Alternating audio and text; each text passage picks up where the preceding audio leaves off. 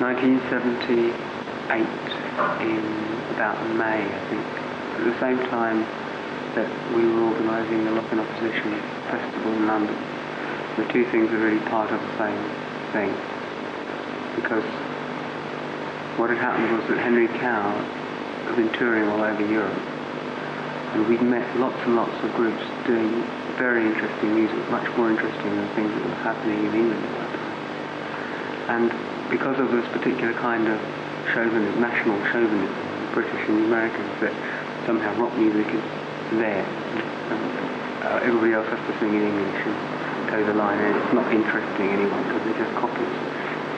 So, although we could tour about as really British and authentic, none of these groups had a chance to play anywhere except in their own countries, because even in Sweden, a French group wouldn't be taken seriously, and a Swedish group wouldn't be taken seriously, an English group would. And so we ran the Rock and Opposition Festival in London initially to put in front of people in England lots of interesting music, much more interesting than what was happening in London at that time, to demonstrate that there were things happening all over the world. And also we decided to make records available by all these groups and groups like them at the same time. Right. What sort of groups were they? Well, the initial Rock and Opposition groups were Étrange Le Blanc from France, Stormy Six from Italy, Samna Mana from Sweden, Henry Cow, and Yuma Zero from Belgium, and Aksat Mabul and Art Zoid joined later. And that was Rock and Opposition, but there were a lot of other groups, not so well known, who weren't in Rio but who were distributed by Recommended. And of course there was The Residents, who we really distributed before anybody else, as it happened. And which really helped to establish Recommended, I think, because they became famous shortly after we started to distribute them, and we already had the records, so it really helped us to build things. Can I just ask you, what did those bands have anything in common, musically or politically? Judging from our meetings, no, they're not really. The political differences between, for instance, Stormy Six, who were hard-left Italian activists, and, for instance, Universe Zero, who were kind of nihilistic, let's not believe in any systems, maybe kind of anarchist, I don't know, but very serious about it. And they were always arguing with one another. I think what we had in common was only the fact that we were all on the same musical trail, that we'd all been influenced by similar kinds of music from the past, namely and especially European classical music and rock music, the two things being brought together, and being engaged with the new instruments, electric guitars, electric organs, and recording technology and stuff like that. And although you'd be very hard pressed to analyse elements of these different kinds of music, that you could say, oh, well, they all do this and they all do that, and they all use this sort of harmony. We all recognised each other anyway as being part of the same broad movement, and I think that's all it ever will be. This is what Recommended really does, is it says there's a broad movement, a kind of sweep in historical terms of the kinds of musical problems and aesthetic problems that are concerning composers and people that are making music at this time. It's what's in the air. It's the same as in the sciences. There are certain problems about particles and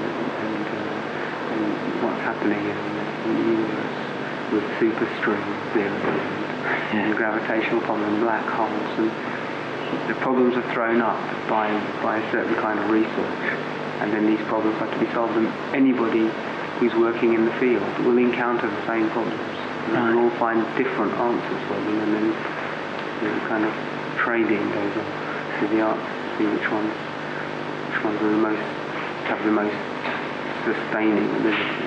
You know, you're talking about coming from a similar roots in classical music from Europe. People into groups like Magma and the work of Faust, were they all aware of that type of music and say the work of the Harry Partch? I don't think they would be aware of Harry Partch.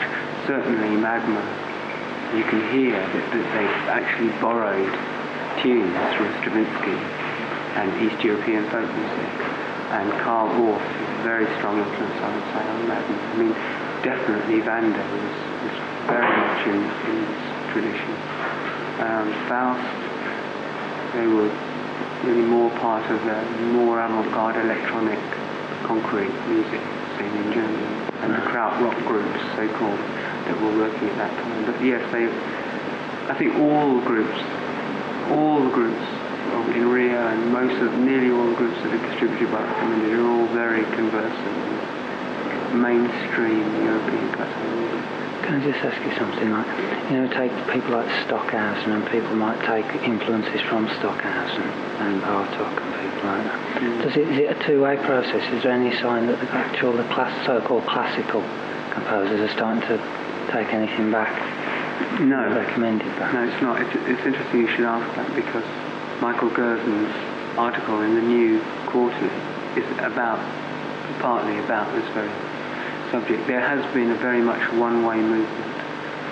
The classical world doesn't seem to be interested in rock music generally, and if it is, it's interested only in the commercial, superficial aspects of it, and taking elements here and there. I don't think they really know what's happening on our fringe.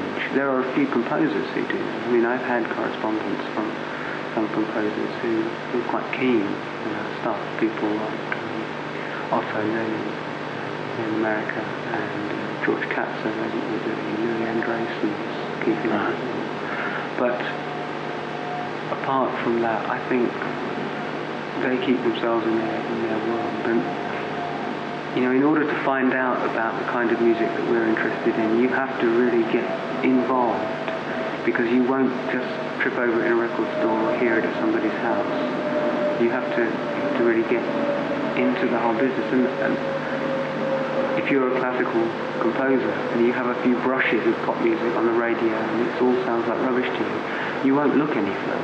Right. You simply won't bother to investigate, and therefore you won't find what there really is to find. Can I just pick you up on that? Saying, you won't find it in the local record store. Could you expand on that? Reasons why? Reasons why? Well, it doesn't sell, and record shops take what sells. In the late 60s, when experimental music was all the rage, all the big record companies were falling over themselves to sign up any psychedelic act they could get their hands on, because it would sell then. Now it doesn't sell, so nobody's interested in it. The reason it doesn't sell, I suppose, is because the late 60s was a time of affluence and security, and then there was space for some liberalism. People could have a bit of a fling. But now the stakes are much higher than that, and the pressure is on hard. And in such times, people close up. They want things which make them feel secure, and they want things that are familiar. And they don't have a lot of money to spend anyway, and the role of culture becomes definitely not something else that you have to work at, but something you want to relax. Right. And so that when there's no public anymore for such a music, then there's no interest for shops to stock it, because it just stays in the shelves. And even if it doesn't stay in the shelves, they think it's going to stay in the shelves. Yeah. And this is obviously part of the problem, that before the public get a chance to choose or not choose, the distributors have already decided that this stuff isn't going to sell, and they won't distribute it.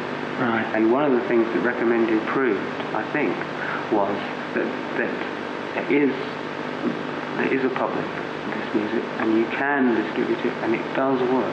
Right. Can I ask you about your experiences with Virgin Records? Because I was aware, like in the 70s, they had a Caroline label, and everything seemed to be towards let Lol Coxhill record an album, and we'll bring it out. And it all seemed to found after Mike Oldfield at commercial success with Tubular Bells, rather than actually expanding any sort of radical music. It actually seemed to formularise what Virgin Records were going to go into. How did Henry Cow find? Well, Henry Cow signed with Virgin because we thought it was the best thing to do. And really, there wasn't much of a tradition at that time of groups putting out their own records and having their own labels. We didn't really occur to us. Well, it occurred to us that we thought Virgin's a progressive company and we signed them. But of course they were progressive only insofar as Branson wanted to corner the market in a commodity that he could afford to corner the market in. He couldn't compete with the big boys on their own ground. And so he took this waning scene, progressive music, and he picked up an Oldfield. But I mean, he went for all the ex-Soft Machine members, actually. Oldfield played with Kevin Ayers. Right. He went for Kevin Ayers. They tried for Robert White, who they got eventually. They signed David Allen and Gong. And they signed us largely on the recommendation of David Allen and Ian Donald, who worked for E&E at that time. And as soon as they had the hit with Tubular Bells, they realised that they didn't have to stay in the ghettos anymore and they could start to expand. And so then they started to try and sign up bigger groups for more money, and they slowly dropped all the old people anyway. And we had a lot of problems getting out of that contract. Right. Right, can I move on and ask you,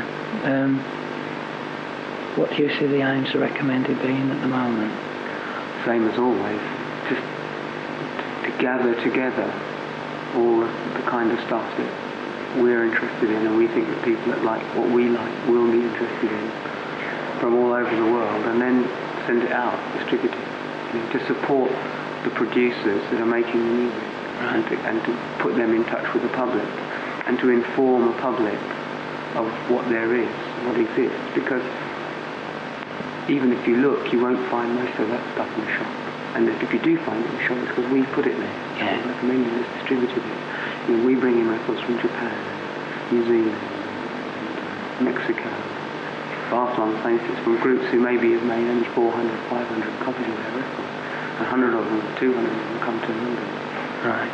Is that happening worldwide as well now? Pretty much. I mean, there are places that we don't cover, and third world countries, of course, where this culture doesn't run. Yeah. But yeah, otherwise it's very broad. I mean, I would say Recommended is 75-80% outside England, and the stuff that we distribute, 80% of it goes outside the country.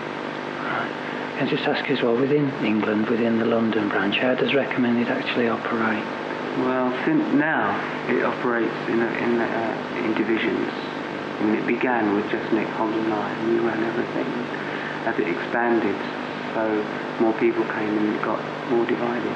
How it works at the present time is that the distribution and the mail order operate as one kind of conglomerate, and there are 4 people who work doing that. And I run the record company and manufacture the records, do all that sort of thing, and can help out with the distribution. I mean, I still basically select the records that we distribute, and I still write the mail order catalogue and select the records that we're going to put out the mail order, because Recommended means that I recommend it, so it has to be something that I do. But I can manage to run the labels even being out of the country working on various musical projects, because they can all be done in short bursts of work, whereas distribution means permanently being around and dealing with distributors and people on telephone. Right. You know, you're talking about the expansion into making records, yourselves actually pressing your own records. How did that come about? Well, at the same time that we set up Recommended, I also set up Ray Records to put out the first Art Bears record, because I didn't ever want to have anything to do with record companies again. So the precedent was already there. I mean, we effectively already had an own record company. And then, partly because it was possible to make our own record company, and we wanted to be able to put records out, and partly because I didn't want to be so dependent on the residents, because a lot of our turnover was their records. We wanted to be dependent on ourselves. We started the label with the Fast Records, which actually established us. Right. Okay. What problems does Recommended face? Financial, serious, always serious. It's very hard to continue. I mean, the people that work for distribution take really minimal amount of money, and I don't take anything. In fact, I basically have supported Recommended all through the years by not taking any royalties that I would get if I it's a legitimate record company, and by putting money into it in times of crisis like this year, we were robbed. So that's the main problem, really, is just managing to keep everything going. Otherwise, we don't have such problems. We have internal kind of contact, how to get more distribution, how to do these sorts of things, but that's normal, I think. Okay. And then finally, what keeps you going? Don't know. Couldn't tell you. Couldn't answer that question. I mean, it's something that has to be done. It needs to be done. It needed to be done, and nobody did it. And then we did it. And if we stop doing it, probably nobody will do it. And it's got to be done. Right. And we're already doing it, so it would be too much. And anyway, I'm damned if I'm going to give up after 8 years. They said we couldn't do it, and we did it, and we're still doing it. And if I have my way, we're going to continue to do it. Because it will be a disaster for the groups, all those little groups who would no longer have any kind of distribution. They wouldn't be able to make records anymore. And disaster for the people that rely on us to kind of find all those records and keep them in touch. Right. And we just go back 8 or 10 years, and it's unthinkable. Okay.